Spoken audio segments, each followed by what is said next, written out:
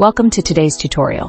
In this video, I'll be guiding you through the process of creating and using a SOCKS5 server with the V2Ray NG client on your Android device. If you're new to the channel, make sure to hit that subscribe button and turn on notifications so you don't miss out on any of our helpful tech tutorials. Let's get started.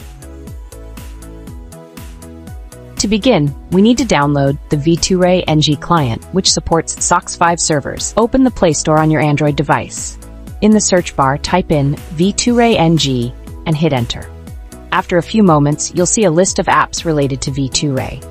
From the list, find the V2Ray NG VPN app and tap on it. This is the app we'll be using in today's tutorial. Once you've selected it, click the Install button. The installation process may take a couple of minutes depending on your internet connection, so just wait for it to complete. Once the app is installed, go ahead and tap Open to launch the V2Ray NG client. You should now see the home screen of the app. This VPN app supports several protocols, including V2Ray, ShadowSOCKS, and WireGuard, but for this tutorial, we'll be focusing on SOCKS5. Now that the app is open, tap on the SOCKS5 option. You'll be taken to a screen with several empty fields where we'll need to input the SOCKS5 server details.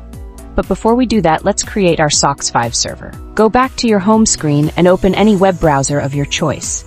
In the search bar, type UDP Custom and hit enter. From the search results, look for the official UDP Custom website and tap on it. Once the website loads, you'll land on the home page. In the top right corner, there's a menu icon. Tap on it. A list of options will appear. Scroll through the list and tap on the option that says SOCKS5 server. This will redirect you to a new page displaying different SOCKS5 server options. From the available server list, choose any server's IP address and port number that you prefer. Switch back to the V2Ray NG app. Now, enter the SOCKS5 server details such as the IP address and port number into the respective fields.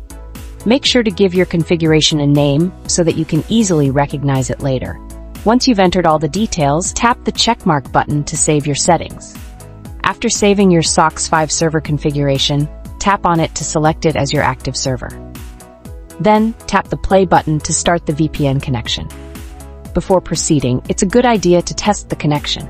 You can do this by tapping the test button in the app, which will check the VPN connection's ping. To further verify that the VPN is working, you can visit a What is my IP website, and you should see that your IP address has changed, confirming that your VPN connection is active and secure.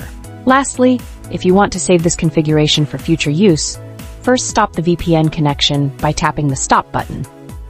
Then, tap the share icon. You'll have the option to export your configuration either as a QR code or by copying it to your clipboard for easy access later. And that's it for this tutorial. I hope this step-by-step guide was easy to follow. If you have any questions or need further assistance, feel free to leave a comment below. Don't forget to like the video, subscribe to the channel, and hit the notification bell so you can stay updated with more tech tutorials. Thanks for watching, and I'll see you in the next one.